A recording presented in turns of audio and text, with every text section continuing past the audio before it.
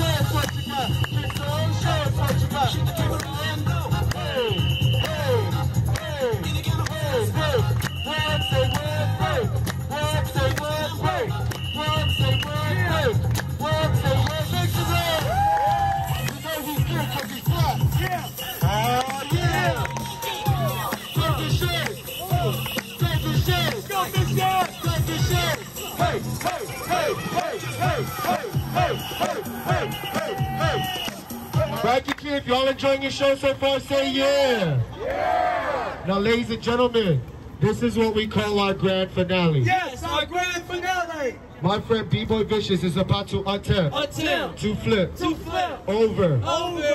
Yes, over all these volunteers. He can really do it, but he's not that good, so get closer. So what we got? We got a kid. A sexy white guy. What up, bro? And a young lady. And look, my favorite one. What's that? A sexy cougar.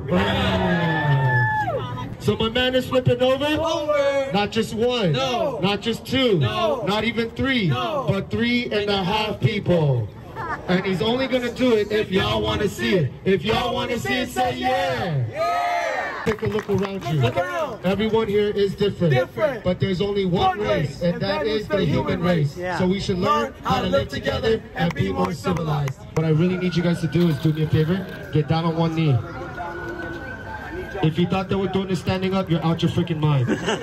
Here we go. Everybody clap like this. Everybody clap. Everybody clap. Elisa, make some noise. Y'all make some noise. Everybody, make some noise!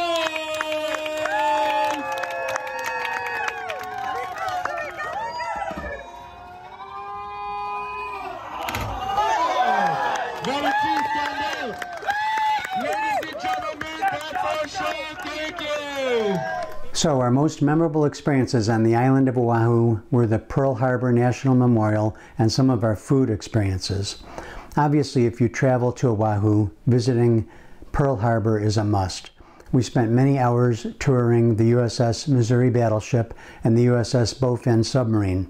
There were guides stationed along the way that added a lot of context to what we were looking at and reading about. If you want to buy tickets for the boat ride to the USS Arizona Memorial, for some reason a very limited number of tickets are released a day ahead of time at 3 p.m. We went to the recreation.gov website just before 3 p.m. the day before our visit to Pearl Harbor and tried to get tickets, but they were sold out in less than a minute. The other options are to find the few days that have tickets available at recreation.gov in advance of your trip, or to wait in a long line when you get to the memorial site. We didn't end up going to the USS Arizona Memorial, but we had an excellent view of it from the bow of the USS Missouri. As one guide described it, the USS Arizona and the USS Missouri are the bookends of World War II from a U.S. perspective. Our involvement began with the Japanese attack on Pearl Harbor on December 7, 1941, including the sinking of the USS Arizona. And World War II ended on September 2, 1945, with the signing of the Instrument of Formal Surrender of Japan to the Allied powers on the USS Missouri in Tokyo Bay. So let's talk about food. We were told by a friend who grew up in Hawaii to definitely try Malasadas from Leonard's Bakery. I think there's one Leonard's Bakery store and 2 food trucks on the island. A malasada is a Portuguese donut that's crispy on the outside, fluffy on the inside, and can be filled or unfilled. They're served warm and are best eaten that way. They are delicious. Next on the list was Kahuku Superette, internationally known for their poke bowl, and Giovanni's food truck right next door, known for their garlic shrimp. Now for the high point of the trip, Duke's Restaurant, right on Waikiki Beach and named for Duke Kahanamoku, who was born in Honolulu in 1890 and became a U.S. Olympic gold medalist swimmer who introduced surfing to much of the Western world. Well, we thought we had made reservations. We showed up at the time we thought we had reserved. Well, there was a mix-up on our part, and in fact, we did not have a reservation. The person we were talking to, who we later found out was the manager, said, "Give me 10 minutes, let me see what we can do." Well, 5 minutes later, he walked us over to what was probably one of the best tables in the house. It was in the main dining room, just off of the beach and close to the live entertainment. We didn't order full dinners. We ordered and shared 2 appetizers and enjoyed a few Mai Tais. At some point, we ordered a 3rd appetizer. This one took a while to get to our table. The waitress apologized several times. We said, "No problem, we're on vacation, we're not in a hurry, and we're really enjoying the live music and the view as the sun was setting." After we had eaten the 3rd appetizer, I saw our waitress carrying a large ice cream dessert. She brought it to our table and said it was on the house because of the delay with the appetizer. The manager stopped over during our meal. We had a very nice conversation, and when we left, he said goodbye and called me by name. I cannot say enough about Duke's ambiance, view, food, and service. Just remember to make a reservation 2 or 3 months in advance. You might not get as lucky as we did. Don't forget, this is part 1 of a 4-part series. Next up is the Big Island, and will be followed by Kauai and Maui.